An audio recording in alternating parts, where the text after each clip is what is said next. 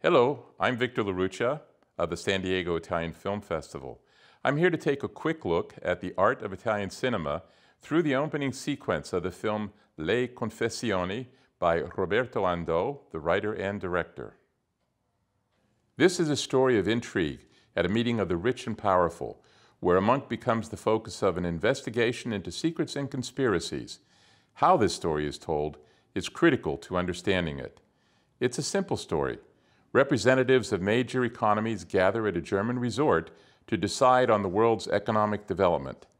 The monk is not meant to take part in the most serious talks, but he does become the focus of all attention. The movie revolves around efforts to learn what secrets the monk knows, even as he's bound by the silence of the confessional.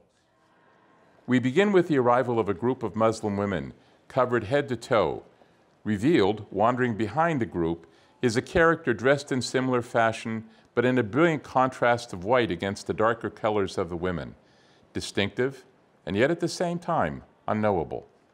Next, we see the monk in multiple reflections with a sound recorder.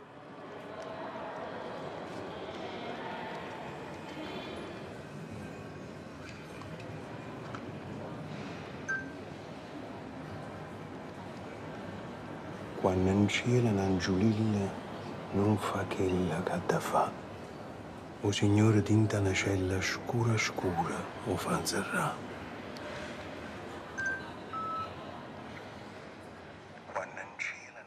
Testing it with the Neapolitan saying about bad angels seems portentous, but the shots with the recorder only pose more questions.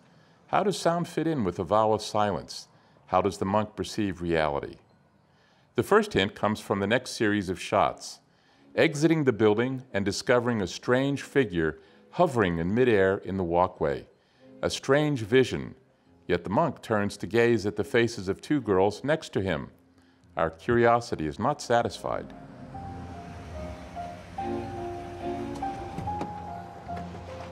Father? As the monk enters the car, we feel a growing sense of who is watching this action. The car travels in a verdant countryside, and we move to an overhead view. The car, traveling up the screen toward heaven, is often obscured by trees, but we know it's there. While we reach a God's eye point of view at the end of this opening sequence, it is only the major change in scale that makes us forget the specific questions already posed for us, and replaces those questions with the symbol of the world's wealthy leaders, who may not be at all concerned with the issues of daily life, its ambiguities, or the well-being of humanity in general.